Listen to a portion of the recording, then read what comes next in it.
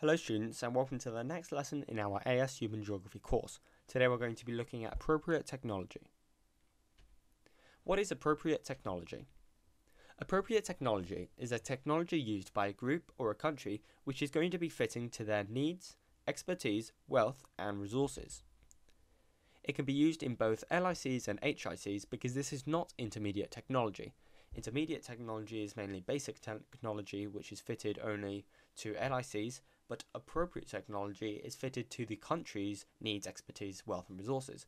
Therefore, it can be fitted to HICs.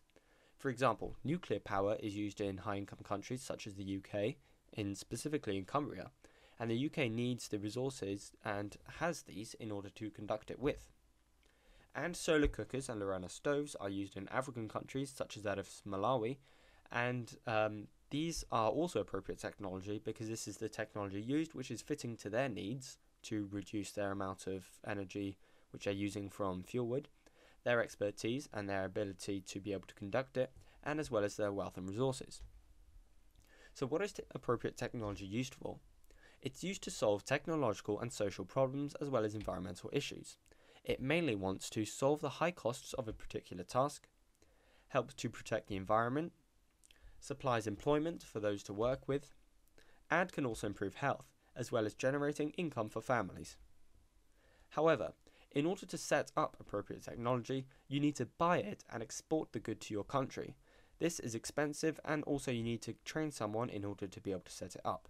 But this training can be beneficial because it hands down local skills. Technology is more likely to work if people are going to use their local skills on it.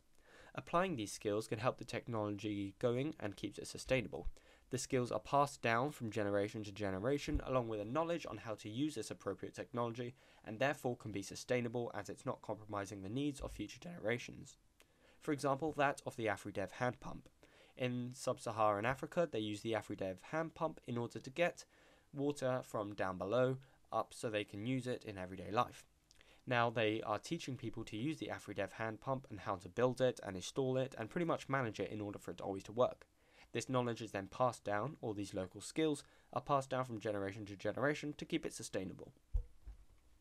Appropriate technology case studies. Here we have some large-scale and small-scale case studies of use of appropriate technology. For example, in Reading in the UK, they use a lot of wind farms in order to generate electricity. We have the Code for Sustainable Homes in the UK, nuclear power used in the UK, and the Santander cycles used in the UK to reduce the amount of energy used. Local scale appropriate technology case studies include that of the Lorana stoves in African countries, the AfriDev hand pump in sub-Saharan Africa, the use of solar cookers in order to use less fuel wood, and California's solar power. They have a huge area of 500,000 homes which are all using the energy just because they have a massive area of solar panels which are concentrating the sun's energy.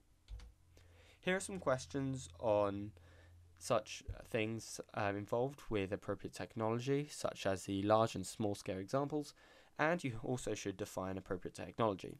Do this on another sheet of paper by pausing the video and then play it again so you can see the answers. Here are the answers. If you got these right, congratulations. I'd advise you to move on to the next video, which will be on designing workplaces for sustainability. As always, thanks for watching, and I'll see you